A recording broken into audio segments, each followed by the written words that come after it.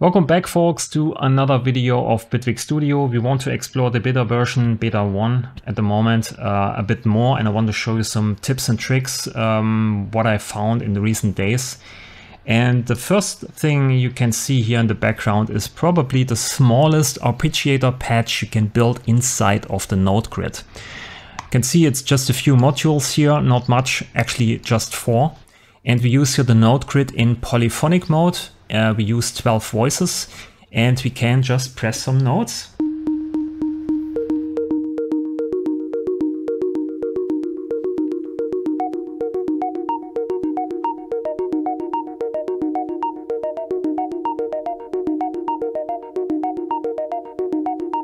And it plays all these notes in sequence or in an ordered sequence in exactly the same order you are pressing the keys on the keyboard. The only drawback is that you have to press these notes in sequence. If you press all the notes at once, they play basically the same pattern or on top of each other, and it's not that pleasant anymore. So you have to press the keys one after the other, and then it works.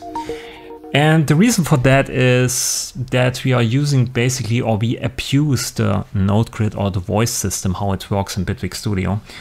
So as you know, it's in polyphonic mode. We use 12 voices. We have this module here, keys held, and it gives you the number of currently playing notes. And I think how it works is when you press down one key, you create one voice.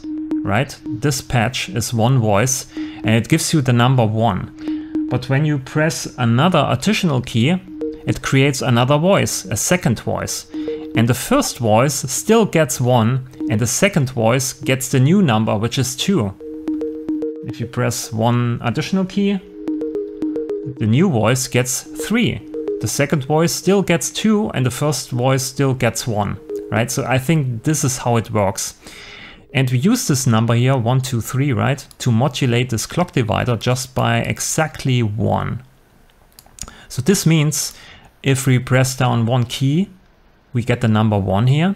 We modulate by the number of 1, this clock divide, and then we add basically 1 to 1, which ends up on 2. So we clock divide by 2 when we hold down one key on the keyboard. This is not correct, but I want to keep it small and simple, so this is how it works. And then we basically, when we press or hold down 2 keys, we get the number 2 here. Then we modulate by 2, and we modulate here by 2, and then we get 3. So 1 plus 2 is 3 then, of course. So it works in this way. You can correct this by just using a subtract here if you want to make this better. Use a constant here. So now when we use here 4 keys, right? 4 minus 1 is 3, and then we modulate by 3, and then we have already 1 here, so 3 plus 1 is 4 again, okay? And we need to subtract basically this 1 here from this keys held because we don't, or we can't go down to 0 here with the clock divider. 1 is the minimum value. So this is how it works. It's actually super simple. It has one big flaw that you have to press the keys in sequence, but maybe it's helpful to you for a future patch you want to create and you can remember this stuff here. So that's the smallest, simplest arpeggiator I could imagine inside of the grid. Okay, that's that. Then we have something new in the grid. I think it's something new. I never saw this before. So here we have an out module, and this out module has in the left side in the inspector clipping mode, off, hard and soft. And this is around for quite some time, since the beginning. But I think what's new is the level here. You can change this from the clipping level from plus 6 dB over 0 dB. You can remove or can go down to 0 dB. So now it clips everything that goes through this out, clips at 0 dB. I can show you this here. I can pull down the master knob, go in here. Let's use a sine, put this out. and choose here an amplify. Let's see here, we clip at 0, then I amplify this and you can see it still clips at 0 dB. There's a bit of leftover, it's 0.1, so there's always something going above, maybe because of intersample peaks or I don't know, oversampling, I have no idea. So if you want to make this really clean, just put your peak limiter in there, or just, I don't know, pull down this by 0.1 or 0.3. You still want to have a bit of headroom anyway when you want to bounce this, right? And then you can do what you want here and you still always clip exactly at 0 dB. If you want, you can also put this back here to 6 dB if you want to have more headroom right here, or 12, as you can see.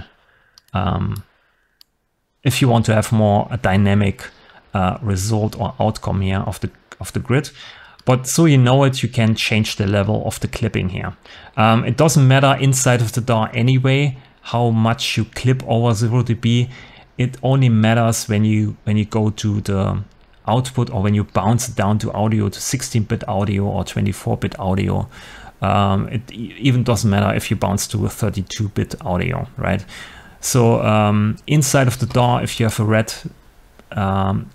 red line here or you go into the red, it doesn't really matter. It only matters when it comes to bouncing to audio or to 16-bit audio or 24-bit audio.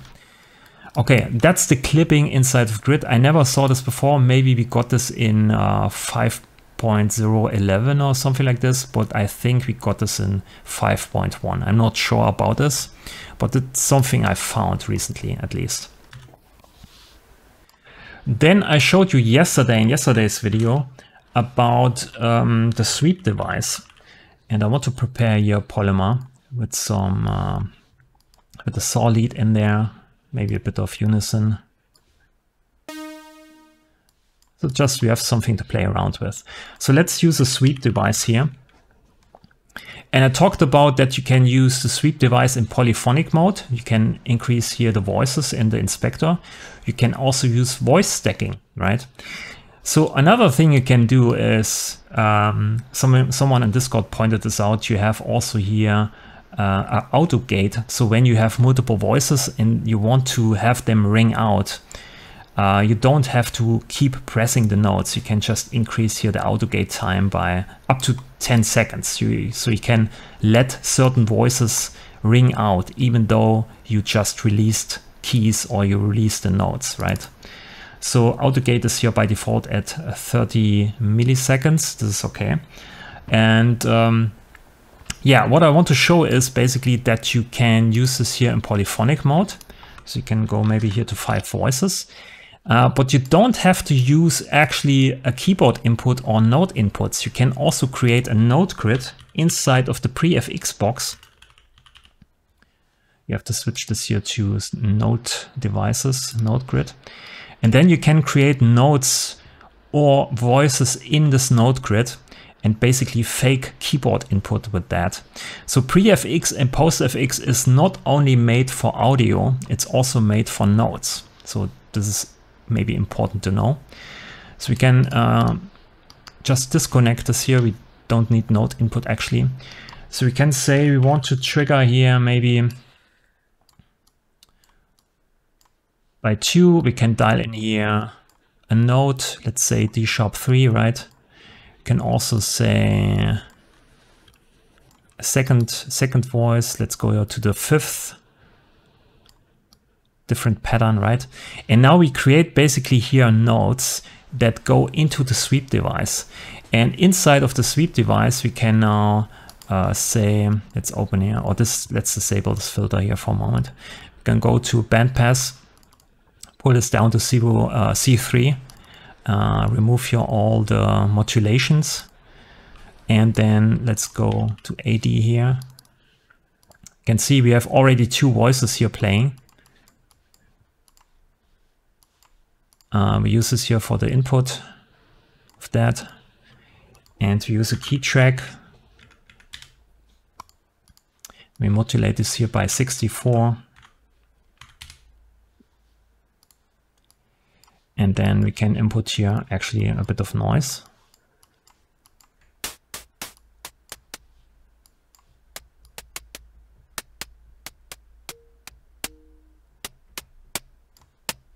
Or maybe use here.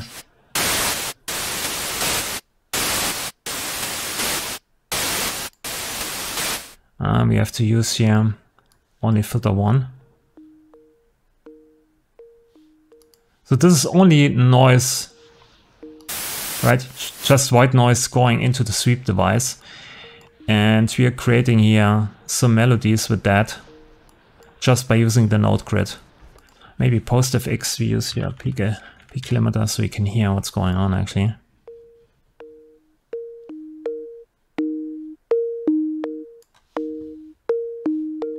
Can do here even more notes. Let's go to 5 or 4 different.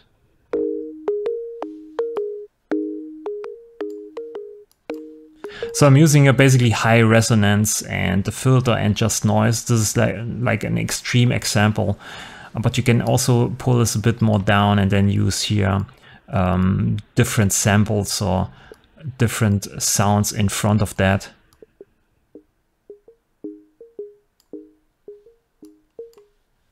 Right, so that's basically another thing I want to tell you, that you don't need to use actually keyboard input or note clip input. You can create notes here with the note grid, or can modify notes with the note grid here, and then create voices or multiple voices on the sweep device, because it's just a grid device. It's just a new type of grid device, and you can use it like every other grid device can create voices or voice stacking and so on. So this is a neat way of doing things or making this more musical in a way. Just a small tip for myself, for you to explore, right? Also new in 5.1 is the module called Pitch Bus. And it's actually just an attenuator. But the special thing is that the unit it's using is semitones instead of percentage. So when we use here an attenuate, it's basically the same thing, maybe in bipolar mode here. And I think there's also a bug here. If you put this in bipolar mode and the left side here, the negative range needs to be the red line removed, because we had 0. It needs to look like this here, right? Instead of this. Anyway, so here, this is the same thing, but attenuate basically uses percentage of the signal that you're inputting. So you can dial in maybe 50% of whatever signal you use, and then can scale the signal. But the pitch bus, it's working instead of percentage, it uses semitones. And this has some interesting effects. So the first interesting thing I found about it is, if you have to use your readout and use a constant and use 0 as an input here. Let's put this here to semitones mode. Okay, so we use here 7 semitones, right? Input is 0, nothing comes out, it's still at 0. And how pitch, maybe you know how pitch signals work inside of the grid. So C3 always equals to 0. It's the middle C, it's always 0. Everything below, you know, goes negative, everything above goes into positive. So if you use here, let's say the constant in this, so 0 is C3, 1 is C13, it's the highest note, and -1 is C-7, which is the lowest note you can play in Bitwig Studio. And everything in between is every other note, of course. And now when we use the pitch bus for that and put this in, now 1 equals to +7, which is G3. So we basically are going from C3, 7 semitones up, to G3. And when we use 2 here, we go again 7 semitones up to 14, which is D4. So you can use this kind of a quantizer to go up on notes in certain intervals. So we go basically this, the notes up here in 7 semitone steps, right? So if you use here a sine oscillator and an output, use this as an input,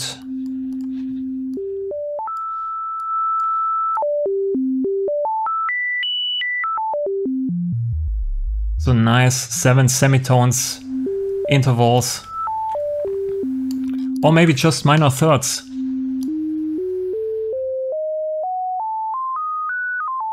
It's also possible. So it's a nice device already for just using it for going up in intervals or certain steps. The interesting thing is that instead of having the constant here going directly into the pitch, 1 is the highest note. 1 is not the highest note anymore. It's just, you know, attenuated to being the first step up in 3 semitones. So it's scaled down basically. So 1 now means 3 semitones up, and 2 means 2 times 3 semitones up. I hope this makes sense. You can also input here multiple things. You can say, I want to have 2 inputs, right? And here this one goes to 7.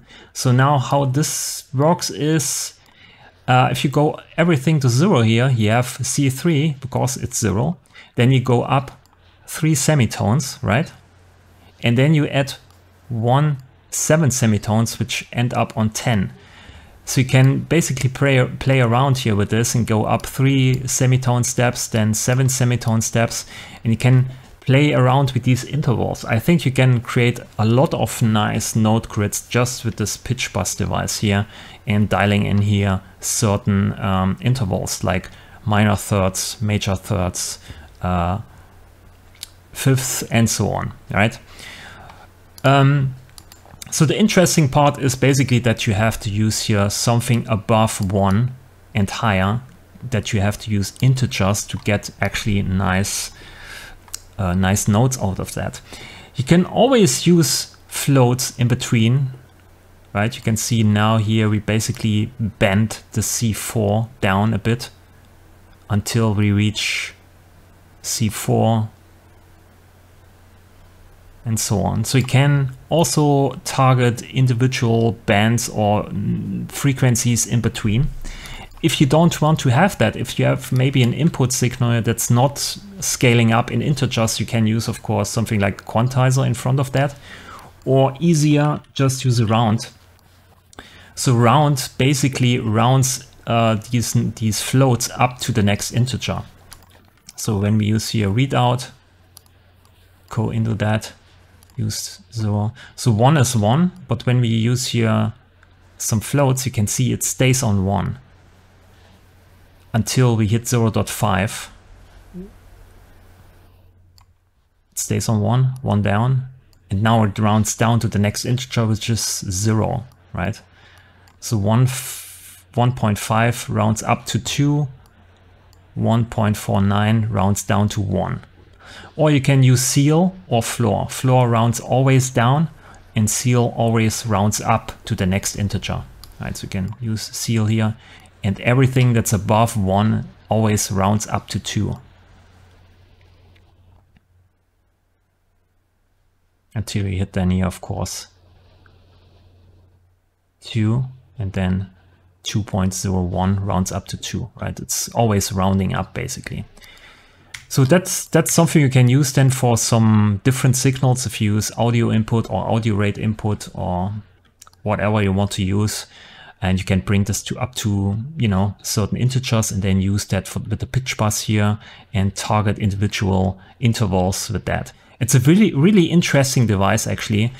In theory, it just works exactly like the attenuate, like I showed you before, but just using here these units or semitone units, it makes it highly musical and interesting for the note grid, in my opinion. Okay, that's it for this video. Please let me know if you have some questions. Leave a like if you like the video. And as always, don't trust me. I have no idea what I'm talking about. Thanks for watching. Subscribe to the channel and see you in the next video. Bye.